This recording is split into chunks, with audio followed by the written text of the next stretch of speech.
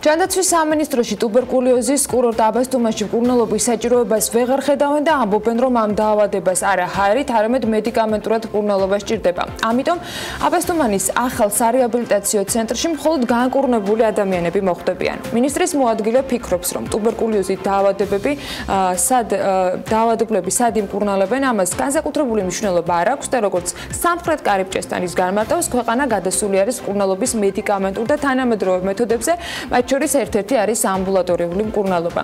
ჯანდაცვის სამინისტროში აღნიშნავენ, რომ აბასთუმანში ტუბერკულიოზით მკურნალობა შესაძლებელი აღარ იქნება და ახალ სარეაბილიტაციო ცენტრში, რომელიც აბასთუმანში შენდება, მხოლოდ განკურნებული ადამიანები მოხვდებიან. სამინისტროს ჯერჯერობით არ აქვს გეგმები ძველ შენობასთან დაკავშირებით, რომელშიც ჯერ კიდევ ტუბს ავადმყოფოა განთავსებული.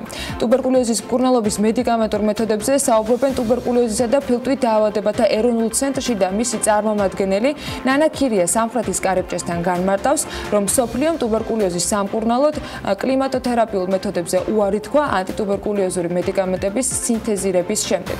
დადგენილია, რომ კლიმატოთერაპია არ იწვევს ტუბერკულიოზისგან განკურნებას, აღნიშნავს ის და ამბობს, რომ განკურნება შესაძლებელია მხოლოდ შესაბამისი მედიკამენტებით, რომლებიც ანადგურებენ ამ დაავადების გამოწვევის მიზეზებს ადამიანის ორგანიზმში.